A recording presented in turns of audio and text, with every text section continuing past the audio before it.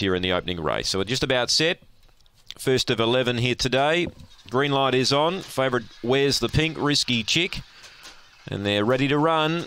Racing, Risky Chick jumps second here. Speed from Troublesome Fury. Risky Chick's around the outside and 3 deep. Storming up, He's on Fire. So Risky Chick and He's on Fire run to the lead. She's fired up back to third. Then She's Driven. Troublesome Fury drops out. And Jagged Fury last of all. The leader, He's on Fire. 3 or 4 off the fence is 2 lengths in front. Risky Chick's now coming though. And Risky Chick picked up the leader and beat it. Risky Chick from He's on Fire, who ran very wide in the straight. She's fired up, got third. Fourth, She's Driven. Then Jagged Fury, and the early leader, Troublesome Fury, last in. The first fave home. Risky Chick, number 8, will defeat He's on Fire, who probably should have won, but he covered more ground than anything in the race. And he's run incredibly deep there on the corner, costing himself victory, really. 8 defeats 7. 1/3, She's Fired Up.